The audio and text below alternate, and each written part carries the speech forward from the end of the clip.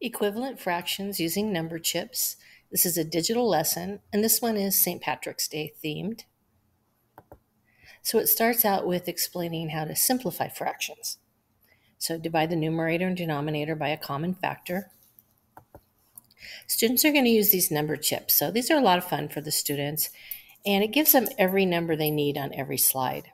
So if they get toward the end and the numbers aren't working, they know they've made an error and they need to go back and check again.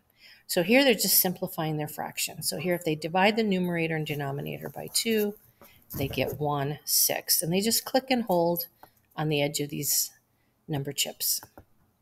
Here if we divide by 9, we get 3/4, and so on. So they've got another slide where they're going to be doing that also, simplifying. And then they're taught how to change a fraction that's greater than 1 to a mixed number. So here they have to divide. How many times does 8 go into 12? One time, with 4 left over. And then they have to go ahead and simplify that fraction. So their answer, 1.5. They're going to do that on the next slide. So this is for their whole number, this number on the left. So 19 halves, 2 goes into 19, 9 times. So they're going to put the whole number here, and that would be 18, so there's 1/2 left over.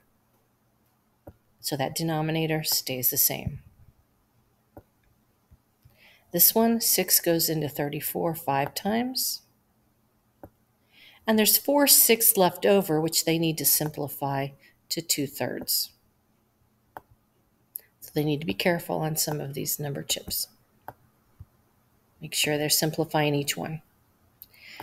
Okay, then they're shown how to change a mixed number to a single fraction that's greater than 1.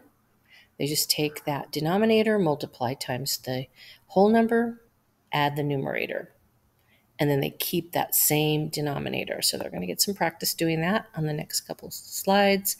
And then the very last one, they have some letter chips here, so they're going to have to move the letters into place in order to solve this St. Patrick's Day riddle.